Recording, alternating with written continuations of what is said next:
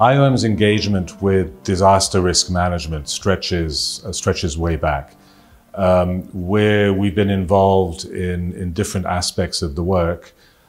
starting with the fact that we have the IASC mandate for camp management for people displaced by natural disaster.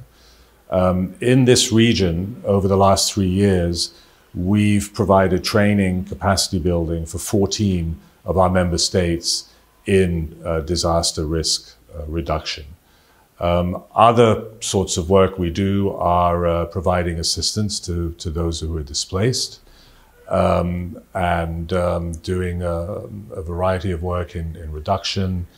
in prevention, and in support to those displaced, whether it's providing direct assistance or helping them return and reintegrate into their homes.